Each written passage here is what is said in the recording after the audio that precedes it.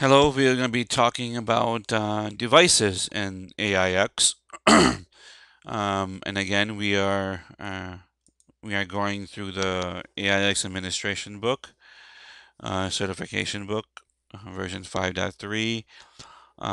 We do, currently 7.1 is out, and majority of corporations are still just starting to install 6.1. So don't think that a lot of this does not apply. I'm supporting this operating system 5361, and I don't know. I don't think we have any system which are at 7 yet. Maybe we'll start doing 7, but these are basic AIX, so it applies uh, to all these versions. If there's any slight variation, maybe very slight, but I doubt it. Okay, device configuration. Like we mentioned before, the devices in part one are all in the ODM. When the system boots up, the system discovers uh, what hardware is currently installed on the server or on the system, and it builds the information and puts that information inside of in the ODM. And anytime that if you want to scan the system and see if there's any additional hardware that's been added, many of the other AIX and Linux systems were not able to do this, and you've been able to do this for a very long time. All you have to do is CFG MGR. Okay, you can do a -V for visual if you want. And what this command does, it goes through and scans and sees if there are any additional hardware attached to the system. And if there are, it will discover it, configure it, install the necessary drivers for it so that you can use that device. Okay, so we will be going over a couple of commands here. One of the commands is called lsdev. So basically, this command, what we basically do is list the devices. And when I say device, I am referring to the physical hardware, a hard drive, network interface, uh, and actually, they could be also pseudo, meaning non-physical. For example, you have an Ethernet adapter. Okay, if I do a lsdev minus cc adapter, this command lists all of the adapters which are currently installed. The capital C refers to currently installed. The lowercase c is telling you what type of adapters I want to list, what type of devices I want to list. So if I hit enter, so this basically gave me a list of all of the adapters on here. Now this is a home system, so you don't see the typical devices that you'll normally see. So in many cases, you will see multiple interfaces on the server, network interfaces I'm referring to. You will see an Ethernet adapter, which is actually a virtual adapter, which actually points to other physical adapters.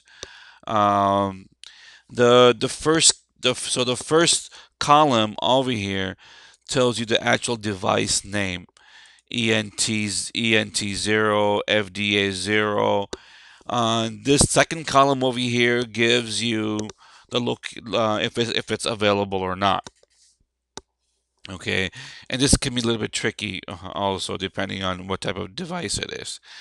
Um, for example, if your disk drive goes to a defined mode, that's a good indication that that disk is bad. This is actually the location of it. We don't really understand that too well, but in sometimes you can actually disk actually can be used to figure out certain things, like which devices are related. And then there's a the description about that device on the last column. Okay, now I was saying physical and also sometimes non-physical. So these are some of the physicals. So when I said non-physical, I'm just gonna do a pipe and grip en. Okay, and this is what I wanted to show, that there is a non-physical adapter. Okay, interface, standard Ethernet interface. So this is the adapter, and this is the interface that gets configured. So it's these two are linked. So even when you see um, the, the the location are the same. Okay, so sometimes there is non-physical, like this right here, internet network extension. This is inet 0. This is not a physical adapter. Okay, this is a device, but it's not a physical device. Okay, so ls device basically lists every device that is on this system. Okay, the process device, the memory, LVM, root VG, sys0, system planar, all of the physical devices, logical devices are all defined here. ls, let's see. So another category is lsdev cc disk. Okay, so this basically lists what type of the disks that are attached to it. And on this small system, we only have two disks. So basically, so you in a larger system, you'll have maybe 50, 40, 100 disks attached to the server, depending on the paths also. Okay. Next command we will look at is the lscfg command. Okay, this basically also displays some critical information about the device. Um, so, for instance, if you need to replace a hard drive, you call an IBM support and you say, I need to replace this hard drive. It failed, and they'll ask you, okay, what type of hard drive is it? Well, you can't say it's a 16-bit SCSI disk drive. You need to give it actually some kind of a part, or what they refer to as a through number. So if you do a ls cfg minus vpl, and the disk name, let's say hdisk0 failed.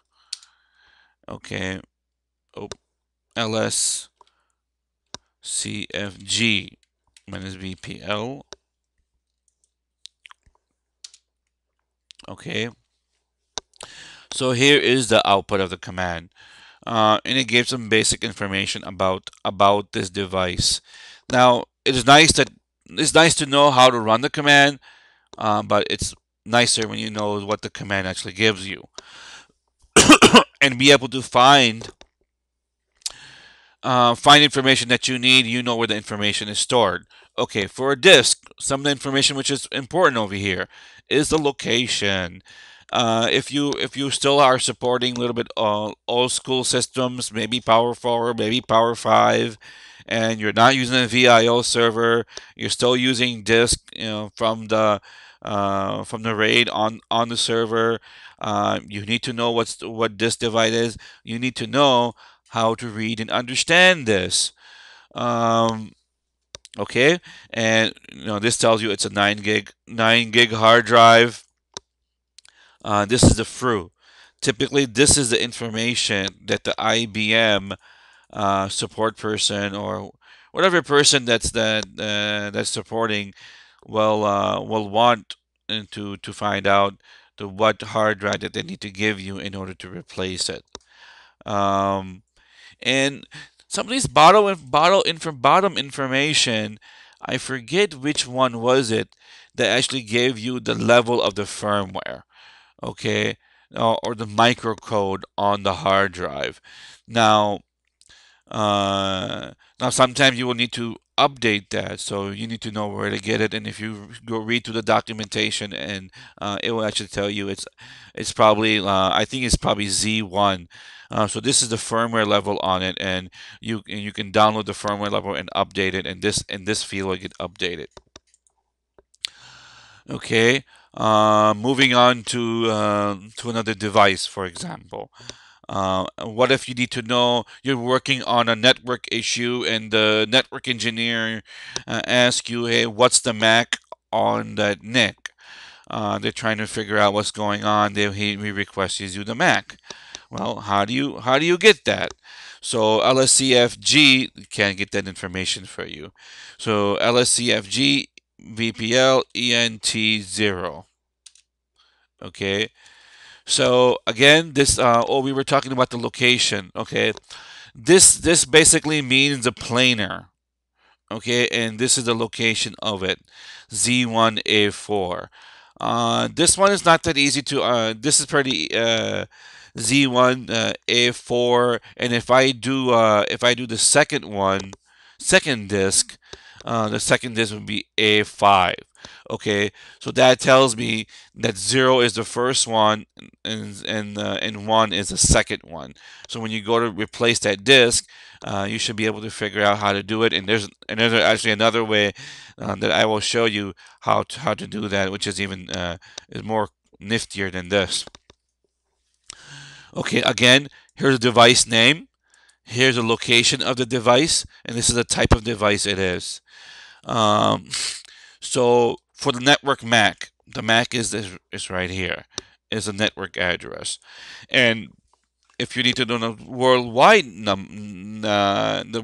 name of a fiber adapter, it'll be the same thing. So you would do a LSCFG VPL space FCS0, and it will also refer to as a network address, and that will be the worldwide name of that device.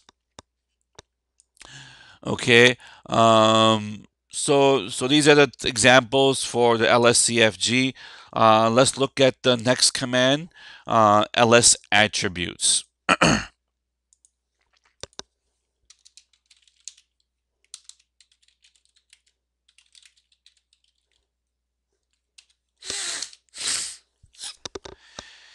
And I've been running this command, and for a long for some time, and I never understood what the true and false mean, and I never bothered to figure out, or you know. So one time I did get curious, and I did started doing some research on it, and I figured out that these true and false basically means that if the value is configurable meaning again that if it's changeable. Okay, some device information is hard coded and it cannot be changed, and some of the configuration can be changed. If the configuration is changeable, the value it will give you a true. Okay, so if we want to change the media speed to 100 megabyte full duplex, or if you have a gig adapter, it'll be 1,000 full duplex. So you can change that value, and any one of these values, all these values are changeable. Okay. Um, so here, these are basic configurations that you can change on the adapter for tuning purposes. So ls attributes basically has some configuration that can be modified in order to to tune the device any better. So let's look at ls attributes for HDisk 0. Okay, and again, these are some of the values that can be changed. Of course, the size cannot be changed. That's why you have a false over here. Okay, reserve path. If you're doing a cluster system, you can set this to a no reserve policy. Queue depth is also one of the values that can be changed on a SAN attached device uh, to to better the performance on the device. And we can look up the details of these parameters. Uh,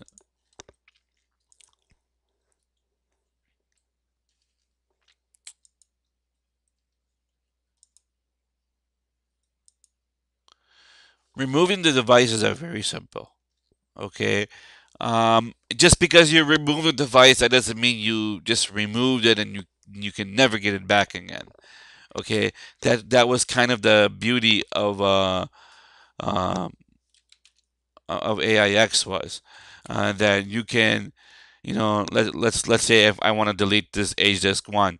Well, HDisk 1 is active and I can't delete it until I unmount it and I remove everything, and then I can delete it.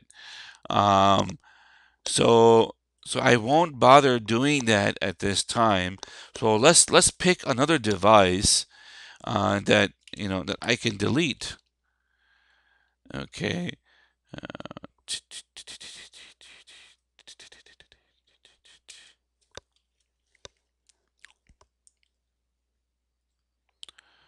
How about the CD-ROM? It's a good device to delete. I'm not using it right now. So lsdev CD0. Okay. Then put it in the define mode. If I want to remove it completely, -D, delete it. Okay. So if I do a lsdev, look for CD0, it's gone. It's not here no more. Well, I want it back.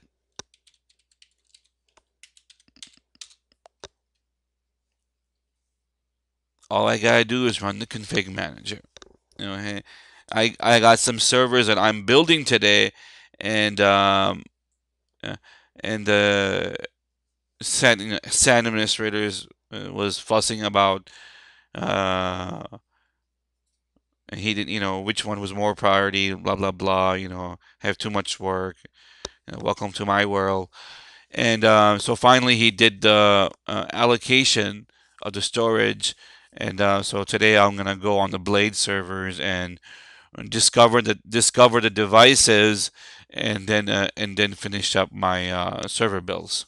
Okay, okay. So it took a little bit time because it went through and installed the device that it didn't have.